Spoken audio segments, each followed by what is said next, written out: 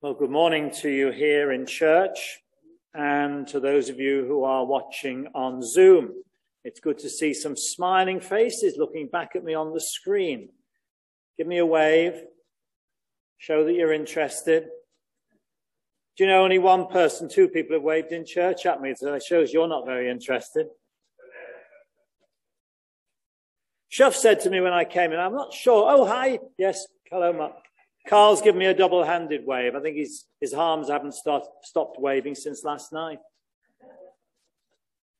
Shuff said to me as I came in, he said, I wasn't very sure where you were going with your sermon. That's why he said, I'll pray for you all. But actually, if I give you a bit of an idea, there is a link between the two. I'm linking David and Jesus. David in the Old Testament and Jesus in our New Testament. Most of you know the story of David. If I was to ask you, tell me one thing about David, I think the first thing you'd most probably say was, he killed Goliath. Oh, yes, that's right. You've got who I mean now, yes. He killed the giant Goliath. David, who became a favorite of King Saul, a close friend with Saul's son, Jonathan. But Saul was also worried that David might try to take his throne from him. And on one occasion, you remember, he turns on David and tries to spear him to death by throwing a spear at him and nailing him to the wall, with the result that subsequently David goes on the run. And it's only after Saul and Jonathan are killed in a battle against the Philistines that this 30-year-old David is anointed king over Judah. Lots of intrigue and political infighting goes on. If you want to read it, you can read chapters 2, 3, and 4 of 2 Samuel. All of which brings us to the opening verses of today's Old Testament passage. All the tribes of Israel came to David at Hebron and said, we are your own flesh and blood. You were the one who led Israel on their military campaigns. And the Lord said to you, you shall shepherd my people Israel, and you shall become their ruler. And they anointed David king over Israel. David was 30 years old when he became king. So there we are, a potted history recording the start of David's rule as king of Israel and Judah. And as I was reflecting on where David was at the age of 30, I was struck again by the striking similarities and the differences between David and Jesus, both of whom were about the same age, 30, when they came to the prominence and rulership of their people in Israel. For David, there was a real sense of acceptance, a sense of encouragement. The people were behind him. Our reading ended with these words, and he became more and more powerful because the Lord God Almighty was with him. We also know from our reading of the Old Testament that David goes on to defeat the Philistines. He brings the Ark of the Covenant to Jerusalem. But we also know that from this point on, he faced many challenges, some of which he came through with flying colors, whilst with others, they show him in a very poor light. If you want to know, read the story in the Old Testament. But for David, there was one constant knowledge. The knowledge that he had been chosen by God for this task. A constant knowledge that God was with him. So you can see the beginning of that link with Jesus. The knowledge that God had chosen him for his task. And the constant knowledge that God was with him. Which brings us to our gospel passage that John read. Sorry, that Canon. Now, is it, I don't know how you pronounce his name. Gideon, or is it Gideon? Gideon, right. We've had this discussion at home when we've been praying for them every day, for our friends in Siongila and Tonga. Is it Gideon? Is it Gideon? We'll call him Gideon. It was lovely to see that new face, that new link with our friends in Siongila and Tonga. As he read that passage from Mark chapter 6, the opening verses of which recount how Jesus finds himself, unlike David, where David was welcomed and praised by his people. We find in those opening verses, Jesus finds himself rejected in his hometown of Nazareth. Let's put this into context in the same way as we put David's story into its context. In chapter 5, we read how Jesus restores the demon-possessed man in the region of the Gerasenes. This man was called Legion, you remember, because he had so many. 2,000 demons possessed him. And you'll know the story. How Jesus sends that herd of demons into a herd of pigs. And the pigs go racing down the hill and straight into the lake. It's not surprising that the people ask Jesus to leave their area, which he does. The beginnings of rejection, of opposition. And this is then followed by Jesus healing the woman who'd been hemorrhaging for 12 years, and immediately followed by the healing of Jairus' daughter, again 12 years old. Jairus, who was one of the leaders of the local synagogue. But we know from our reading of the New Testament that these events were beginning to raise up opposition to Jesus. But the news of these healings, the news of the miracles that Jesus had performed, must have gone before Jesus, preceded him. Otherwise, why would the crowds have come out to hear him so often?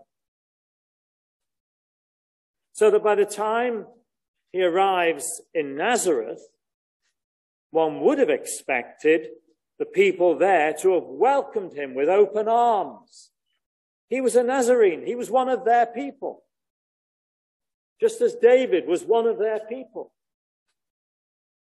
You would have expected them to have rolled out the red carpet.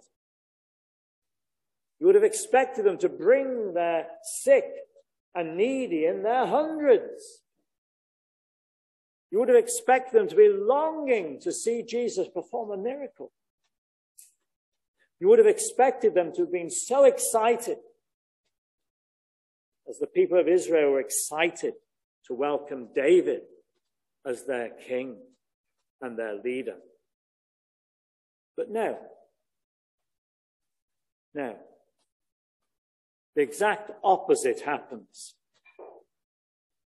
Mark tells us that Jesus, he says, could not do any miracles there, except lay his hands on a few sick people and heal them. Not the glorious homecoming that Jesus might have expected. All of which leads Mark to record that Jesus was amazed at their lack of faith. Jesus was amazed at their lack of faith. So yes, there are great similarities between David and Jesus and their calling of leadership, their anointing by God.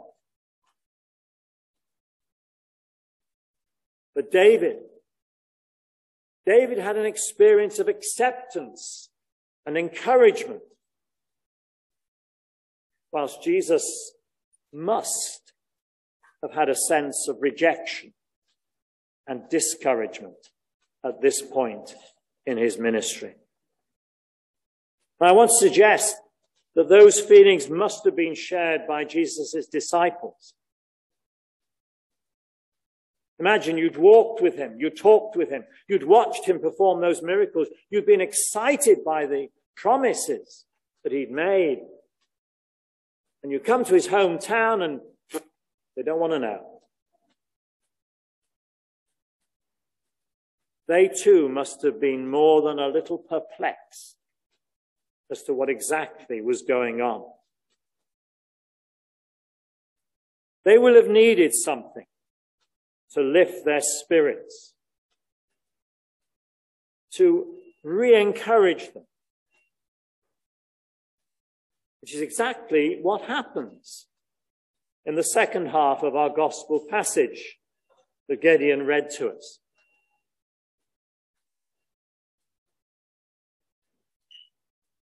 Jesus sends them out 2 by 2. I wonder how they went. I wonder how they felt. Called to do Jesus' work, to do God's work. And yet they just seen Jesus rejected by his own friends, his own community. How would they be accepted? Would they face rejection and discouragement? Or would they, like David in our Old Testament passage, would they experience acceptance and encouragement? They must have had a sense of anxiety. Well, as we heard, when they returned, they did so encouraged. Encouraged because they had been able to preach the message of repentance. And the people had listened. They'd been able to drive out many demons. They'd been able to anoint many sick people with oil and heal them. Their ministry was being endorsed, confirmed. They will have been encouraged, and they will have come back rejoicing. So what do we learn from the experiences of David and of Jesus, and then subsequently the disciples? And how do we apply this to our journey of faith today? For me, the most important message is that when we look at David, when we look at Jesus, and when we look at the disciples, we see men who responded to God's call to leadership. We see men who knew both the highs and the lows of ministry along their journey. We see men who followed God's call to service and to leadership, despite their own failings. In the case of David, great failings. Despite their disappointment and opposition in the case of Jesus. Despite their anxiety and their uncertainty in the case of the disciples.